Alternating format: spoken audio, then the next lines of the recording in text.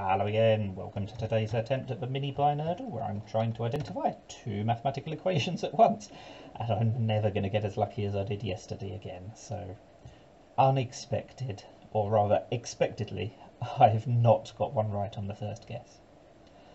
So what do we have? The bottom might well be 11 minus 8 or 11 minus 3. Don't like doing the duplicated ones, but I think I have to go for it to see if it's correct.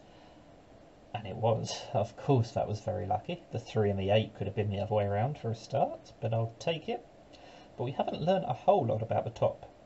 The top, I suppose, could be something as simple as 9 plus 7. We have to use the 1, but that's the only thing we know for sure. Oh, that was so lucky. It could have been 7 plus 9 for a start.